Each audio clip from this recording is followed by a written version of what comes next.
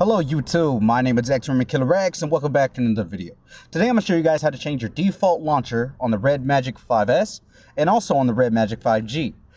Now, if you're probably like me, you probably thought your phone was broken or something, okay, because you would swipe up from the bottom, choose your whatever launcher you want, and it'll tell you to go into settings. You would tap that, and then you'll be brought to this, just like any other phone, okay, and then, you would tap on the launcher and it would just crash. That's it. Wouldn't do anything. You would do it over and over again, absolutely nothing, not even in the home button, okay. Even if you look it up in the settings, you would type in launcher, that's it, launcher settings, and this would pop up.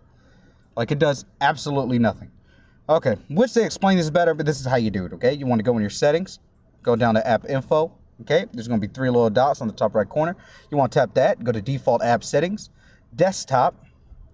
Okay, and then you want to choose whichever one you want. I preferably like ASAP. Okay, then you just want to tap agree, home button, and there you go. That's how you do it. Even if you close out of the app, everything. That's how you do it, guys. Thank you for watching. I'm out. It's like this and like that and like this and it's like that and like this and like that and it's like this and like that and like this and it's like this and like that and like this and it's like that and like this and like that and it's like this.